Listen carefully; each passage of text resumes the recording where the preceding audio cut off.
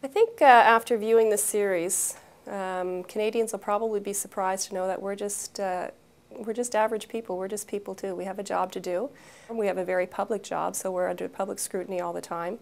But we are, human beings who have families, who have responsibilities outside of work. I think they'll see a level of dedication that they probably didn't realize was there. And I think they'll just see the scope of the organization too, the fact that we do not only police domestically, but we do police internationally. We do have support across the country. So, there's a lot of things to learn about the RCMP that maybe the average citizen didn't know.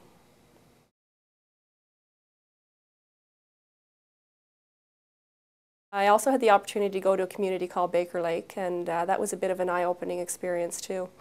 They had just had a blizzard a couple of days before we arrived, and they had no power for a couple of days. The furnace blew up, so there was black soot everywhere in the detachment.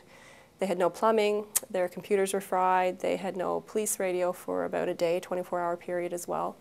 And not only were those members serving the community and doing their regular police work, but they were actually hauling water from a neighboring building so they could try to clean the detachment because they didn't have the support of calling a cleaning service to come in and do that for them.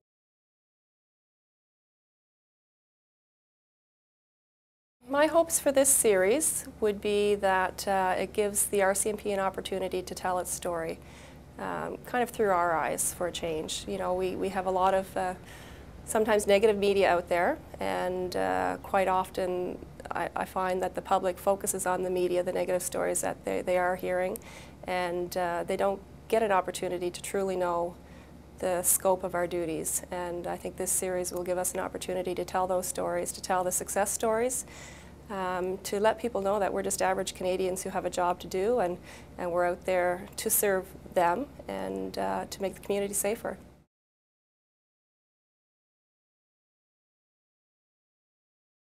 It was a really great experience working with the 4 directors from GenCorps on this series. I found that they each had a very unique way of doing their job. They were all very much individuals and had a different way of approaching things, but they all had something, a lot to offer to the series. We met initially and talked about topics of episodes that we wanted to do.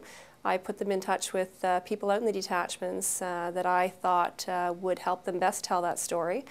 And through their research, I found they did a great job of really nailing down kind of the meat and potatoes of what we do, of what the units do, different training that we have out there, what it offers to the organization and to the public that we serve. And I think the end product was a great showcase of those talents that are out there.